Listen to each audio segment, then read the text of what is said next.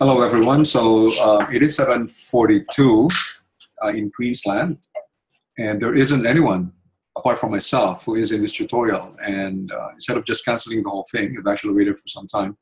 I think I just much rather do the tutorial kind of on my own by answering my own questions. Okay, so let's talk about immunity. Immunity is important because, as we previously learned,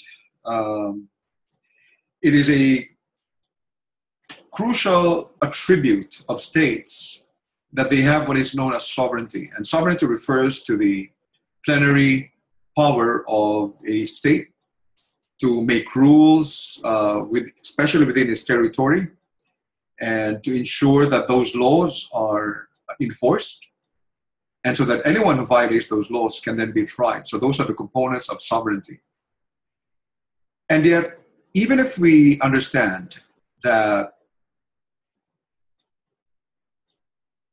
I'm trying to think how to make the Zoom session different from immunity. Okay, the Zoom session from a lecture podcast. Okay, now, but we do understand that notwithstanding the sovereignty that every state possesses, which is recognized in international law, we do recognize that it actually has certain limitations. And one of the limitations of the sovereignty of a state refers to what is known as the sovereign immunity of other states. And so, for example, the question might arise whereby, assuming that a particular state, say State A, enters into a contract with a company in State B. And let's assume that that particular contract relates, for example, to the purchase of equipment for the government, maybe perhaps in relation to its educational sector, could be in relation to its power generating sector. And let's assume that there has been a breach of contract by State A. The question then becomes, would a company which is in State B be able to file a suit against State A on the basis of a breach of contract? And one of the other questions we'll be asking tonight is that, assuming that, let's assume that you have a diplomat from State A who is accredited by State B, and State A and that particular diplomat then commits a crime, such as by killing, or even assuming that that accredited diplomat rapes and murders a citizen of State B within State B. And let's assume that that particular diplomat has actually been caught red-handed, and the police is just about to arrest that diplomat. The question is, can the police of State B do that? And we will realize that the police of State B cannot, because of the principle of sovereign immunity, which actually by extension extends to the official representatives of a sovereign state in another state. So tonight we talk in this tutorial, which and of course I'm the only one here, we're going to be talking about the principle of immunity. And so after studying this topic, you should be able to discuss and explain, one, the customary law of state immunity, and two, who are entitled to claim immunity. So let's begin by looking at discussion question one, which I actually lifted from the textbook by Abbas, and which of course is our prescribed textbook. So the first question goes this way. The Ministry of Defense of Kandoma ordered goods for its armed forces from Rutamu. The ship, which brought in the goods from Rutamu, experiences difficulty when it arrives at the port in Kandoma due to ongoing construction work in parts of the port. The goods entered into demurrage. The Rutamu One Shipping Company asked for payment, but Kandoma refused. The company sued Kandoma before a Rutamu One court, asking the court to grant its application to seize some property belonging to Kandoma in Rutamu. Kandoma argued that the court has no jurisdiction on the basis of immunity. Advise the parties. So obviously, if you're watching this video, I'll give you some time to think about that question. So think about that.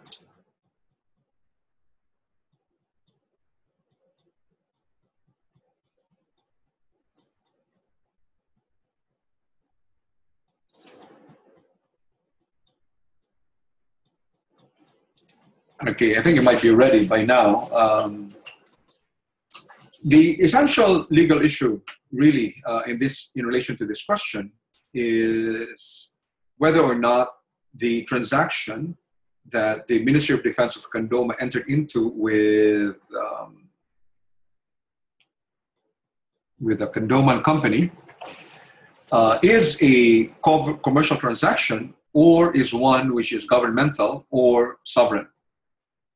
And the reason for that is that by now, if you went through the lecture notes, read through the textbook, or watched the lecture podcast, the reason for that is that the previous doctrine of absolute immunity of foreign states in international law is no longer accepted.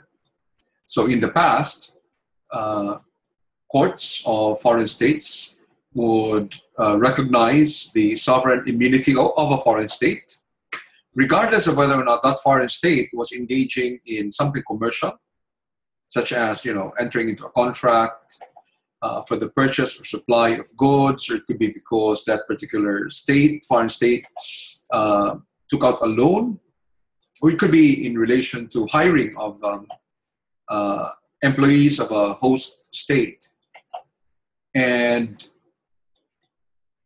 in that particular case, regardless of whether or not the transaction can be categorized as sovereign or commercial, sovereign means that it is obviously, the transaction is obviously crucial to the operations of a state as a state. So it's governmental. You know what governmental is. It relates to education. It relates to the military, for example. It relates to health. Now, so those would be governmental functions which are crucial in every single state. Others would have to be commercial activities, mainly, therefore, they're driven, for example by profit motives or by market forces. And so in the past, because of the doctrine of absolute sovereign immunity, the courts would not make a distinction whether between transactions which are entered into the estate on the basis of a governmental need, or whether or not it's really founded upon a commercial pursuit or commercial purpose. However, following the case of Trentex versus the Bank of Nigeria, the UK Court of Appeal made a groundbreaking decision, in the sense that it made a distinction between transactions which are undertaken as part of governmental or sovereign purposes, as opposed to transactions undertaken by a foreign state solely on the basis of a commercial purpose. So that if the purpose of the transaction is commercial in nature, then in that case, the doctrine of sovereign immunity will not apply, so that it will be permissible for a host state to be able to hear a court action that impledes a foreign state. So having discussed that basic principle, we then have to examine this particular discussion question by asking whether or not the transaction that the Ministry of Defense of Condom entered into is one which involves a sovereign or governmental purpose, or one which has a commercial purpose. Now, we know from the facts that the contract was entered into for the purpose of supplying boots for the armed forces of Rotamo. Boots for the armed forces of Condoma. Obviously, therefore, if it pertains to the needs of the armed forces of Condoma, that has to be a sovereign or government purpose. So we begin by asking the question, is this transaction one which is sovereign or governmental, or is it one which is motivated mainly by a commercial purpose. And it is clear, therefore, that this is of a sovereign nature. And because the contract is one which involves supplying the armed forces of Condoma, it is therefore of a governmental transaction. Then, in that case, Condoma can raise the defense that it is immune from suit on the basis of the fact that this is a clearly sovereign or governmental, that the transaction is clearly one that involves a governmental or sovereign purpose. So in that case, Condoma can claim immunity, and therefore the Rutomo 1 court cannot exercise jurisdiction over Condoma. So let's go to question 2. The Ontario police was called to a residence where one of its occupants had reported a domestic incident. When policemen arrived at the residence and knocked on its door, they were met by a blood-soaked gentleman who introduced himself as James Blast, the Consul General of the state of Lunario. Mr. Blast then told the policeman that as the Lunarian Consul General, he was refusing them entry into the property. Antoine police who looked through the windows of the house could see that a blooded woman was lying immobile on the floor. When one of the Antoine policemen called their headquarters, he was informed that Mr. Blast was in fact an accredited diplomat of Ontario, but that the house was not an accredited diplomatic residence. Given the tricky situation, we have been called as a solicitor to provide advice to the police. Can the Antoine policeman enter the residence of Mr. Blast? And 2, can he be arrested for committing a crime? Advise the Antoine police.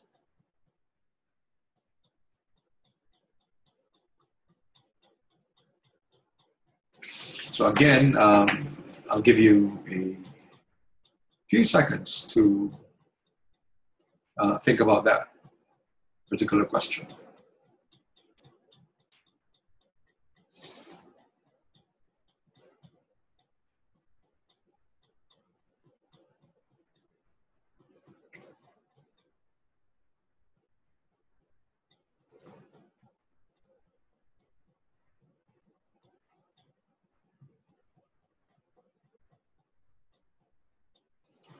Okay, so I guess it might be about time for us to answer this particular discussion question.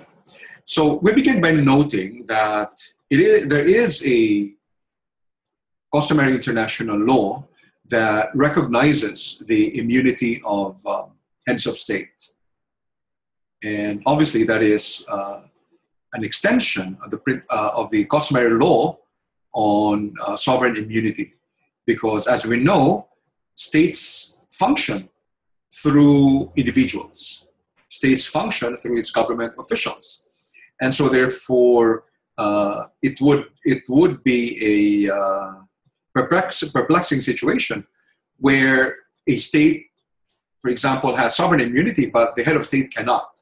So it is a customary international law that there is immunity on the part of heads of state. And through time, there has also been a recognition that it shouldn't just be heads of state, but certain accredited diplomats or ambassadors who should also be given diplomatic immunity, because you can just imagine that in the context, for example, of wars breaking out between two states, if diplomats and ambassadors could be arrested and could be tried, then it would be quite dangerous for various ambassadors to be meeting because they could be arrested. So through time, there has been as well a customary international law giving immunity to diplomats of states. Now, that particular immunity, as recognized in customary international law, has obviously been codified in the Vienna Convention on Diplomats. And eventually there was also a Vienna Convention on Consuls, which means, therefore, it wasn't just diplomats such as ambassadors who are given immunity from jurisdiction in a host state, but also consuls.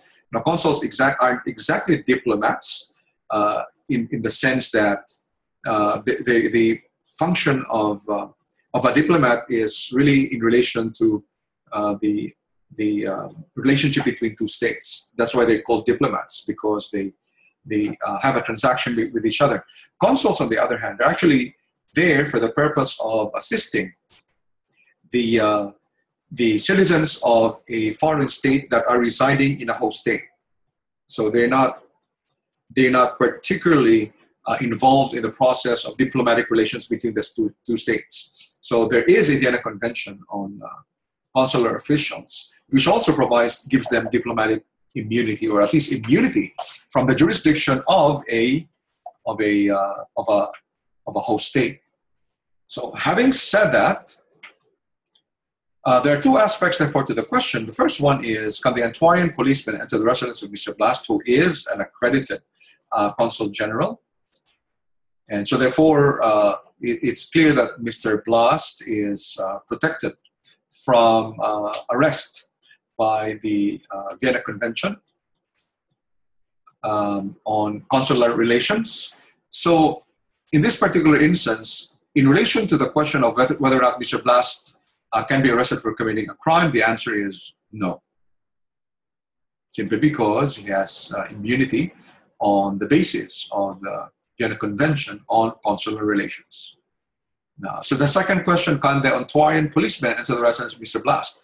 That would have required answering the question of what is the nature of the residence? Is it an accredited diplomatic residence, in the sense that it would then be considered to be a part of the territory of the foreign state? We know from the facts that it is not. Given the fact that it is not, it is within the power of the policeman to actually enter the residence of Mr. Blast, because that residence is not a diplomatic residence or a diplomatic property. If it were a diplomatic property, or it were a diplomatic residence, then because that particular diplomatic residence would be considered to be part of the territory of the foreign state, then Antiquarian policemen wouldn't have been able to enter it. But because, as we said, based on the facts, it is not accredited as a diplomatic residence or diplomatic property, then it is considered solely to be the part of the territory of Antiquario. So in relation to question one, yes, the policeman can enter the residence of Mr. Blast, given that the residence is not a diplomatic property and therefore not considered to be the part of the territory of Lunario. As to the second question, Mr. Blast cannot be arrested for committing a crime because of the Vienna Convention on Consular Relations, which protects those who are accredited consuls from arrest or prosecution or investigation even by the police and officers of the host state. Okay, so we've answered questions 1 and 2, and that's it for tonight. And I wish all of you a Merry Christmas. I hope to see more of you next time. I can only imagine that many of you perhaps decided not to be at tonight's tutorial in order to focus on the assessment which is due on Saturday. So good night, and I'll see you again next year, and have a Merry Christmas. Good night, everyone. Bye.